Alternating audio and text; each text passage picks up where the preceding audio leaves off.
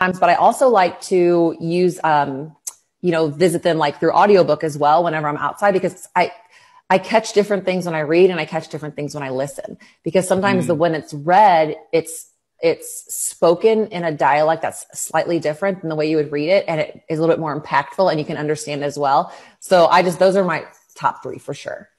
You just said something very deep that I haven't realized. It's true. It's true. Like, I think of things differently when I'm reading and then when I'm listening to the audiobook, different takeaways. Yes. Right? So that's huge. I mean, that's huge. You want to make sure you squeeze out the book, and wow, that's an amazing tip. Thank you. Yeah. Hey, no problem.